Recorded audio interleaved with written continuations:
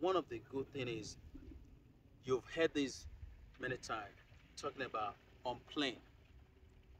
What do we mean when we say the club is on plane or half plane?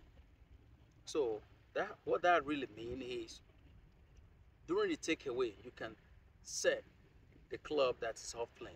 So when I'm traveling like this, you see the bottom of the shaft is pushing out. So what's gonna happen is gonna set the center of the mass behind me, and that is a recipe for disaster. And what I'm gonna do is over the top and heli extension, a lot of things going on. But if you allow this club to travel in a perfect way, you can see as my hand is still going up, turning, despite the fact that I'm holding my spot here, my hand is still going, still turning. So when I come down, the recentering of the force is going to be easy.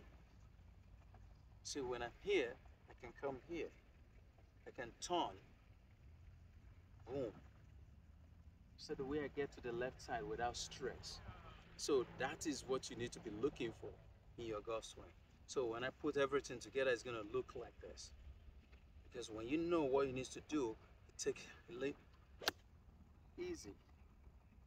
Wow, that's beautiful.